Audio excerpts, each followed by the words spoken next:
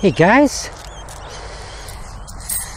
JH, welcome to practice team. It's very late in the day here today and we're not actually in the cow paddock, but we're not far away from it. I just wanted to try something today and see if we can get a little bit of downrange. I noticed the other day when we were hitting those shots with Mr. X that we could actually see some ball flight, and I think it was because I had the camera a lot further away, not closer. Anyway guys, first up what I want to do is just do a bit of a correction on the Count Yogi grip and the information I gave on it.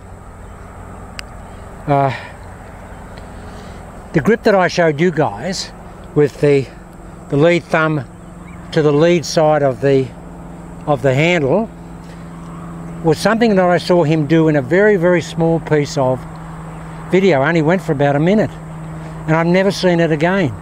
I don't know who owned it, whether it was part of that King of Golf thing, and because it was so different, and he may have been just saying this is something that I do, because there was no audio with it and he was doing it and showing it, but he may have been showing that because it was a specialty grip that he used to do something, and it could have been edited out, and it clearly has, because I can't find it now. It's not in the King of Golf, and I don't think it was in the King of Golf.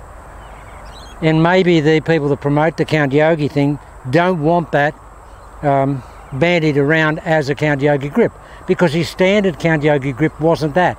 That was a specialist one that I saw him, and I've never heard anyone mention it. That's why I thought it was so unusual. His standard grip, of course, is, as Thomas Slagle says, is that the lead thumb is off the shaft, off the grip to the trail side of the grip. It's not on the grip, it's off to the trail side, and that's how he played with it in his general swing. But the swing that I showed you, and I should have really explained that the one I showed you was a really specialist one that I saw him doing, and I don't know whether he was saying you shouldn't play like that, or I do play like that for certain shots. But his standard one was the thumb off the shaft but on the trail side, and you can try that yourself. To me, that doesn't give anywhere near the support that when the thumb is in front of the grip on the lead side at the top of the swing, it doesn't give it anywhere near the support that that lead thumb being on that side does compared to when it's on the trail side. For me, when it's on the trail side, I get a fair bit of wrist cock. Now, a couple of guys have probably misconstrued what Yogi did in his swing. Now, Yogi never ever tried to bow his wrist. That wasn't his intention at all. He never wanted to get like Dustin Johnson or John Rahm or lots of players that have bowed their wrist and shut the club down, or just had a bowed wrist, still square. But he never wanted to do that. All he wanted to do was keep that relationship there in the shaft in line easier. He never, and he wasn't bowed, so he never had that grip to bow to bow his wrist, guys, not at all. So don't think that was the reason he did it. He did it to create more integrity of shaft, back of lead hand, and forearm of the lead arm. And really, when you do that, guys, look, when you do that, look at the integrity there. I mean, it's extraordinary.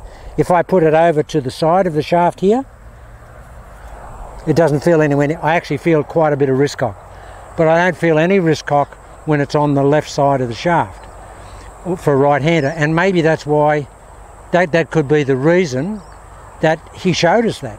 Maybe he thought, well, that's what I'm supposed to do.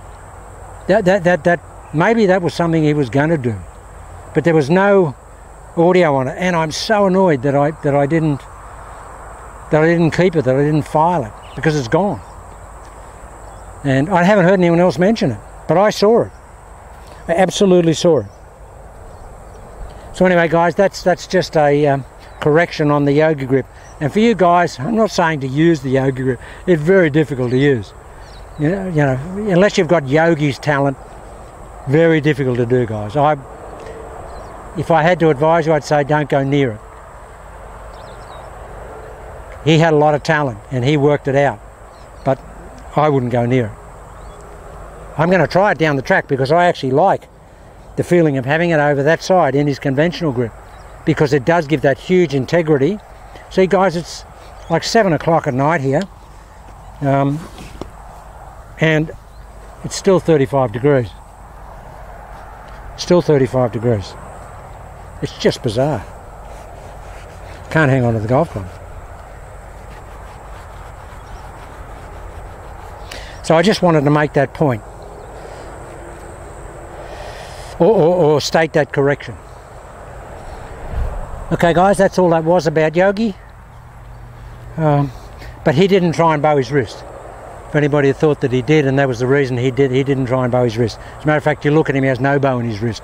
He has just an absolutely straight line, integrity, angle there in the golf swing. Okay guys, I'll just, that's the Yogi explanation. I'll come back and do another video if we don't run out of sun.